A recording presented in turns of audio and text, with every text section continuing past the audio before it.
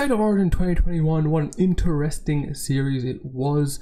A very dominant start to this series from the Blues, and then what came out to be a very interesting match in Game 3. So I'm just going to go over my 2021 State of Origin review, kind of give you guys my thoughts and opinions on the series, what I thought both teams did well, and my thoughts on next year as well towards the end of the video. So to begin with, the first game, the Blues up in Townsville, 150-6, very dominant performance. In that game, there was obviously some disruptions to the whole camp for the Maroons and the Blues. Maroons, you probably argue, a little bit more than the Blues. However, I think the first game, the Blues really came out really strong, really well. Jerome Luai and Nathan Cleary, obviously the club combination, did very well, and Tom Turbo just was uncontrollable that game. He was everywhere, played nearly every position on the field, and was very good for the Blues. Scored a hat-trick. Latrell Mitchell also played well that game. Brian To'o. The forwards did very well, and the Maroons just came out a little bit lackluster. I was lucky enough to go to the game, and it was a very, very good first 20 minutes, I thought. Until Welsh got injured, it was a very tough match, and both teams were really in the grind. Welsh got injured with the HIA, couldn't come back, and then the Blues started to pile on points. Jonathan Ngawi was an interesting pick, didn't get picked for the rest of the series. And yeah, it was just the first game for Paul Green as well, so, you know, trying to iron out some things still for that. But yeah, the Blues just played really well, outplayed Maroons easily, and came away with a very good win. The second game, there was a bit of disruptions again for that one, with the young Reece Walsh not being able to play through injury, then having Ronaldo being pulled out in the last minute because of eligibility problems. Personally, I put that blame on the selectors. That's something that they should have. Personally, I think they should have looked at more beforehand and made sure that was ironed out and that he 100% could play beforehand. And yeah, so they had to call in Xavier Coates last minute. Unideal, but in the end, the forwards for the Blues, I think, just ended up winning that one again. Playing really well. It was a tighter game, as you can see. You know, only scored just over half the amount of points, but were able to keep the Maroons to 0, which was very good to see.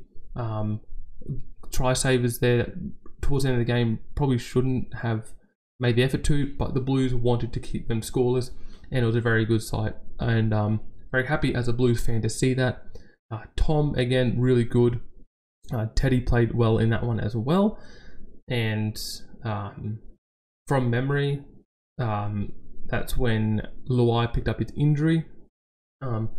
But Cleary and Luai played well. And then there's not really much to talk about that game. It was a tighter game, it was a better game. But still, Maroons had a lot to work on. There was a lot of discussion about the team and the coach not communicating together well, not getting their game plan together well, all this type of stuff, which was worrying. Then we move on to Game 3, the most recent game, where Maroons picked up the Game 3 and did not let the Blues have a whitewash. They won 20-18, and this is the biggest talking point I want to do in this video. This was easily the best match of the series, and other than the first half with a lot of referee calls, I feel like the first two games referee-wise was very good.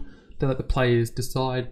The third game, a couple more penalties and 6 against blown in the first half. The second half got better, but in the end, Maroons deserved the win.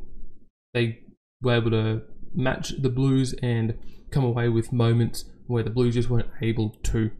I want to talk through the Blues team first. I think the Blues played very well that game. It was 18-all. Technically, like score-wise, it was 18-all. Only a penalty goal really divided the game, which happened in the 4th minute. So, all in all, it was a very, very tough game. And without the 2-star playmakers, Luai and Cleary being the dominant one, it was always going to be a tough match. Mitch Moses, I think, played well defensively, had no problems. and attacking wise, you could make the argument he could have probably got involved a little bit more. However, we also didn't have the ball there for like 8 minutes at the end of the first half. A lot of things didn't quite go well as it did in the first two, where I think if it went our way a little bit more, not saying that it should have, but you know, if the bounce of the ball went our way a little bit, maybe Mitch would have been able to get his hand on the ball more. Jack Whiten, though, I think proved that he still can be a very good 5'8". I think there's just problems within the Raiders camp that is hindering a lot of performances, but Jack Whiten definitely showed that he is still a devastating ball runner. And I'm very happy with Api Koroisau. 14th man, came on, scored a try, debut, and congratulations to Api. The rest of the team, I think we missed Daniel Saifiti in that team, just a little more go forward, and Dale Finucane did very well, but I feel like we just missed Daniel Saifiti, where that meant we dropped Liam Martin, even though Liam Martin played quite well. I feel like other than when he first came onto the field and made those couple runs near the line, he did go missing a little bit compared to the first two games. But all in all, I think everyone that played in the Blues jersey did a very good job throughout the series. For Maroons, Kalen Ponga just changed the game. His energy, his support, everything that he does is just so good. He is the turbo for the Maroons, and I feel like you can't leave him out of the Australian side just through the impact he has in Clubland and in Origin. Kalen Ponga, I feel like, would be the 14th man if the NRL is able to play in the World Cup at the end of the year. Ben Hunt played very well, also very hard to leave him out of the side. However, I think Damien Cook does just edge it a little bit. And then for the rest of the team, the forwards stood up, did their job. I think Tino played well. Papali'i played well. David Fafita didn't really see much of... Oh, because he was suspended, that's right. Ignore that. Felice, I think, played better than he has in the first two. Kirk Capel, I think, showed that he can play Origin well in the second rows, and that he still deserves a spot in the Maroons team. Exiling completely isn't the option. I don't think is the way to go. Playing him in his preferred position, I think, is the way to go. Obviously, with the two kind of inclusions, Francis Molo, I know he was there for game 2, but Tom Flegler, I think, brought a little bit of enthusiasm to the team. Was 18th and 20th man, and then was able to be called up. Didn't do a whole lot. I think Francis Molo played a lot better than he did in game 2. Tom Flegler did a little bit, not an exciting amount, but did his job. And I want to say, I think even if Latrell does kick that penalty goal, I still think Maroons win, just because of the field goal experts in Maroons outweigh the Blues. I feel like for the Blues, we've only really got Latrell.